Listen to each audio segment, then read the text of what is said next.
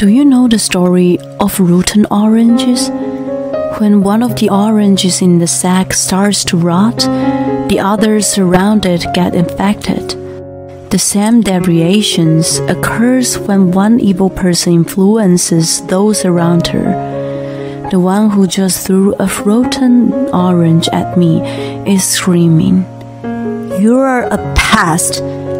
Talk about the pot calling the kettle black. Don't you think that the person who bites other people's hands off is a rotten orange? That's what I'd like to talk about today.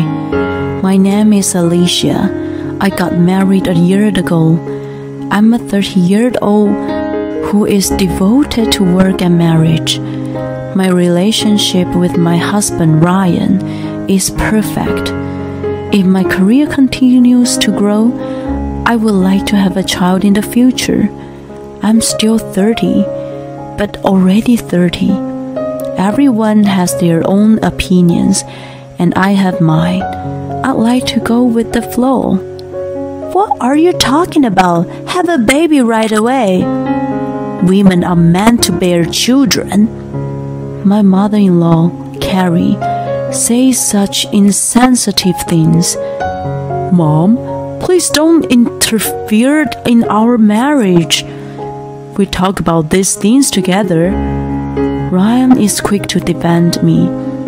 Oh no, you're completely wrapped around her little finger. That's what I was against you married an older woman. She tricks and manipulates you. She sat with a distorted face as if she was biting down on the bitterness. Since you came, my family has been a mess. We were at peace, but because of you, my son has gone crazy. You have ruined my life too. Once her blood rushes to her head, she heats up and loses control. I wish there was a switch to shut her down like a robot. Unfortunately, humans don't have such a thing. If only my father-in-law were here to calm her down. Unfortunately, he's out golfing with his co-workers today. Ryan and I can't handle her well. So, in times like this, enough! Let's go home. Ryan prompts me to leave. Her temper tantrums amaze me every time. I'm sorry, hon, about my mother. Don't worry, it's nothing new. We've been married for a year and I'm used to it. She and I have been at odds with each other since the beginning of our marriage. Or rather, she's been more hostile to me from the beginning. The first time I met her was when Ryan brought me to his parents' house. She was sitting next to my father-in-law, Ben, with a sulky face. This is Alicia. We met at work. Ryan introduced me and I leaned forward to give a kiss on their cheeks. In contrast to Ben, who was cheerful, Carrie had an irritated look on her face and said, "Does she work to scavenge men?" It was the first time someone I just met blatantly showed malicious intentions toward me. I was in total shock and had no idea what I was being taught. Mom, how rude! Ryan tried to argue on my behalf, but she was having none of it.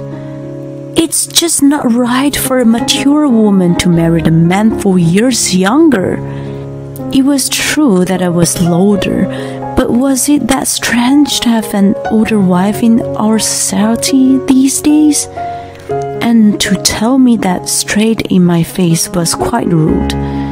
That was the first time I realized that my mother-in-law was insane. I was the one who approached her. It was TMI on Ryan's part, but I felt happy and embarrassed. There was an air of awkwardness among us. I glanced at him and saw that he was blushing. Well, Alicia, thank you for taking care of my son. I hear that you are at a manager level and are giving him guidance at work. I'll be counting on you to keep taking good care of him." Ben tried to make me feel at ease, which made the situation neutral. But Carrie's sulking continued. I grew uneasy about marrying Ryan. Even thought Ben was nice. I couldn't understand why he didn't scold his wife for being bodily nasty at his son's fiancée in the first place. It soon became clear though. My mom may not look like that, but she's actually sickly. I was about to retort, "No way," but I swallowed and listened. She suffered from migraines and anemia and often needed to stay in bed. Ben had been trying not to rock the boat out of concern for her health instead of rebuking her. I see. It must be hard for him too. Yeah, but don't worry, I'm going to tell her off loud and clear. His reassurance made me decide to marry him. Carrie continued to bully me after we got married. Most of the time it was done over the phone, so that I could be half listening, and sometimes I'd put down my phone and let her rant. There was no harm to me. We didn't live together, so it was nothing to worry about. I thought so. But my head hurts. I have vertigo. Please come over quickly. She called Ryan once a week, usually on Saturday. Ben was often out on weekends for business trips or meetings. She was home alone most of the time. Whenever Ryan received such a call, he would go and check on her. "Don't worry, I'll go alone." "That will make her hate me even more. I'll go with you." At that time, I was still bound by a sense of obligation to get along with her. She was sick, and I should have shown her a little bit of care. I was thinking positively. Ryan was actually not in the mood to go, so he looked somewhat relieved to know that I was coming along. I was also hoping that she would take the opportunity to open up to me a little, however. "What are you doing here? Get the hell out!" When we arrived at her house, she slammed the door shut on me, and I was almost turned away. I thought to myself that she seemed perfectly well, but I kept my mouth shut. Ryan quickly intervened. "Mom, you're going to get even worse if you get so excited. Calm down." Instead of listening to him, she became even more agitated. "Be quiet. Why did you take her as your wife? I disapprove of it." Why did she hate me so much? What is it that you don't like about me? I asked her fearfully. "I don't like your voice, your face, the fact that you are older than him, your ideals, your class, everything. I don't like you one bit." She denied my existence at once. "Enough! How dare you say these things to her? We had plans today, but we came here instead." "You think I care? I didn't ask you to bring her along." She turned away and went into her bedroom. "Hon, let's just go home." "But if she can move and talk that much, she must be fine. There's no need for us to be here." Ryan urged me to leave. When we were walking to the train station, "Hi, it's been a long time." An elderly woman approached us. "Oh, it's been a while, Alicia. This is my parents' neighbor." When he introduced me as his wife, she suddenly changed her expression. "So, you're the wife?" "Yes, I am." She took a breath and then grimaced at me. "You have to be nice to your mother-in-law. I don't care how much you don't like her. You can't talk badly about her health and ignore her. It's really heartless, don't you think? Ryan and I were both stunned, not understanding what she was talking about. If we took her words as they were, it was a false accusation. What do you mean? Who told you that? Carrie always tells me in tears that you are spiteful. I understand that you guys aren't close, but it's terrible to overdo it. It's definitely not her fault that you can't get pregnant, is it? It's your own problem. If you continue like this, you will be punished.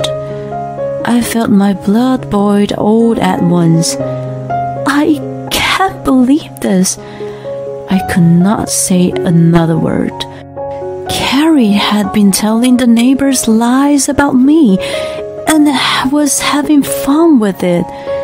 Ryan was furious too. Everything my mother told you is bullshit. Please don't believe it. He took my hand and we walked away. What did I ever do to her? Why did she make up those lies? I'm sorry. I'm ashamed to be her son. He seemed to be quite shocked at her deed and didn't say anything more than that. After that, Carrie and I ceased to interact. Ryan became the middleman for all correspondence and went to his parents' house alone. I have to at least show my face. If she's really ill, it wouldn't be so funny. He smiled sadly at me, and I had no choice but to see him off silently. Then came the holiday season. My parents had already passed away, and my sister was living alone at home. We decided to visit her after Christmas. The problem was my in-laws' house. 2 months had passed since my last visit. I still didn't want to see Carrie, but I didn't want to be estranged from Ben, who had always been nice to me. I was agonizing about what to do. Then Ryan suggested, "My dad will be home on Christmas Day, so why don't we just show up for a bit? If he was home, Carrie might be calmer." Ryan said if she threw another tantrum, leave her to Ben and we could get out quickly, so I agreed with him. On Christmas Day, the unimaginable happened. "Hey, Alicia." "Merry Christmas, Ben. Are you alright?" He looked somewhat paler than usual. "Yes, I'm fine. You must be cold. Come on in." His voice lacked energy too. Ryan and I were puzzled as we entered the house. Carrie was lying down on the sofa in the living room, devouring navel oranges. Without even glancing at me, she irritatingly said, "You're here again. I don't feel good at all." I sat down in the living room with a bitter smile on my face. Ben brought me a cup of tea. "Thank you, Alicia, for always checking on Carrie." "Oh no, it's only until a while ago. I haven't been able to come here lately. It's been hectic." I couldn't tell him the real reason, so I stammered a little. "Oh, please, I'm still grateful. I'm sorry for the trouble she's caused you." Ben patted me on my shoulder. Carrie stared at him with evil eyes. "You guys are so noisy. I can't even hear the TV." She got up from the sofa and shouted at us. "Hey, why don't you show some gratitude too? They came all the way here for us, didn't they?" "I asked my son to come. I don't want to see this woman." She began to roughly peel an orange on the coffee table. "Sorry, Alicia. I'm very sorry." "Please don't apologize. It's all right." Ryan and I were a little taken aback by Ben's humble behavior. We remained there for a little while until Carrie suddenly lashed out. "These oranges rotten. It's all your fault, Alicia." What in the world did it have to do with me? Ryan and Ben were perplexed by her odd behavior. Without the care, she continued, "You are like a rotten orange. You are a bad influence on everyone around you. Even the neighbors are saying that you are a pest." My patience, which I had been enduring until then, finally snapped. "That's because you've been spreading lies about me." "Shut up! Who cares if it's true or not? I can't stand that you're in my life." It was like a toddler throwing a tantrum, and there was no logic in what she was saying. "Don't be ridiculous. Why do you have to hate me so much?" "Shut up, you pest!" With a scream, an orange sapphire flew toward me with a whoosh. I felt a crushing sensation on my face, and it fell to the floor with a dumb thud. A naveled orange, peeled. "You are a rotten orange. That's what you are. You have to be thrown away." She looked at Ben and Ryan and continued her rant. "She talks back too much. Just throw her out and be done with it." "I feel sick. What are you waiting for, Ben? Get rid of her." I couldn't take it anymore. I was such a fool for trying to be good to her.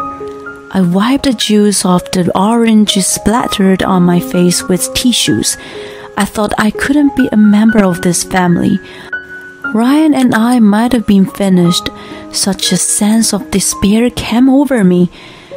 At that moment, Ben spoke up. "I see. Then I should leave you too." His voice rumbled. "Agreed. I'm determined to get my mother out of my life now too, Dad." Ryan followed quietly.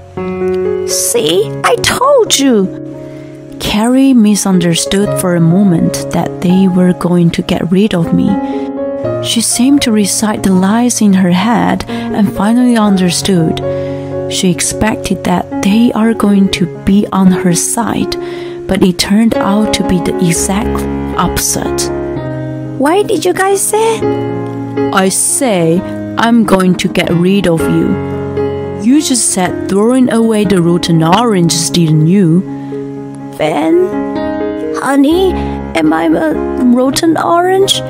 No, I'm a human being." She banged on the table, venting her frustration, but there was no one on her side anymore. "I'm going to be blunt. You're the rotten orange in this room. In other words, you are a rotten human being." Had there been a time when Ryan insulted his mother? Sensing something was wrong, she panicked. "What's wrong, Ryan? She's got you all worked up again? I wonder how much of a pest she is." She was asking for his agreement in a pleading voice.